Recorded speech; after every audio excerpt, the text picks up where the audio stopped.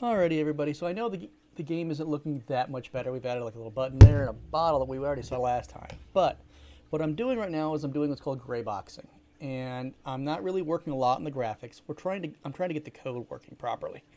So, for instance, you're going to be able to go into the bakery and pick up stuff at the bakery, but I want you to be able to understand what you're picking up. So, for instance, I crafted this bottle with my own two hands and filled it with the poison it contains.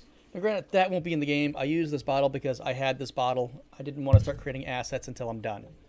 But you'll also have these guys over here, which are little info boxes. So they'll be scattered around town, and you'll be able to just click on them.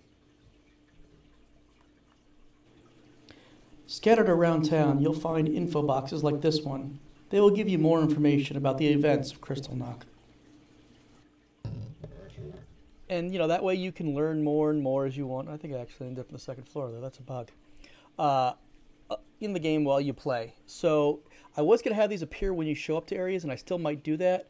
And these beams won't be here either. These are just debugging things. But I like the idea of having to come up to an area that you can't interact with, because you can't interact with a building. It would be weird to click on it. So anyway, things are coming along nicely. I know stuff's super ugly still, and it bothers me in my soul that it's super ugly, but I want to make sure that before I start doing a lot of work on graphics, we have everything working and everything is gray boxed. So thank you so much for watching to the end.